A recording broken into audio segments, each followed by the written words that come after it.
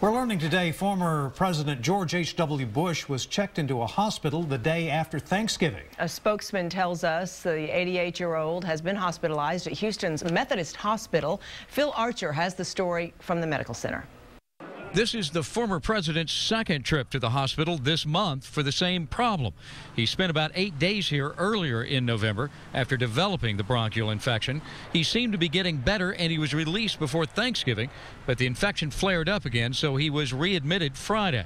Since then, he's been improving, according to his staff. Bush family spokesman Jim McGrath says Mr. Bush is in good spirits. I can tell you emphatically it was never life-threatening. The doctors said that categorically. But at age 88, you know, when you develop these bronchial infections, the concern is that it becomes pneumonia. And thankfully, in this case, it didn't. It was the right time to bring him back in. The former president's son, former President George W. Bush, stopped by the hospital for a visit with his father last Sunday. McGrath says the elder Bush is expected to be released from the hospital this weekend. And that was Phil Archer reporting from the Texas Medical Center in Houston.